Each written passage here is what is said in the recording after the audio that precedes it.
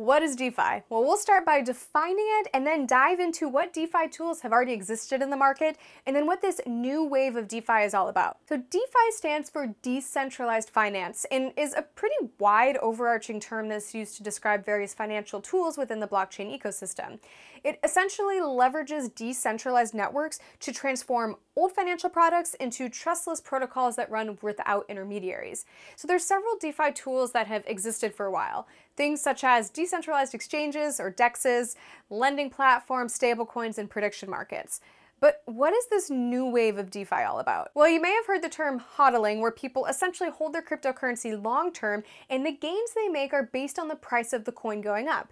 In contrast, these new DeFi tools offer a more complex, potentially more rewarding, but certainly riskier way to earn with your crypto. Two of the most popular tools you've probably seen are yield farming and liquidity pools. So let's dive into what those mean. Yield farming, essentially the process of earning returns or yields on your capital by putting it to more productive use. Money markets offer some of the simplest ways to earn yields on your crypto, and this setup is optimal for financial speculators who want to attain leverage on their capital. Now, liquidity pools may offer better yields than money markets, but there is additional market risk. So how that works is platforms such as Uniswap offer liquidity providers, or LPs, with fees as a reward for adding their assets to a pool.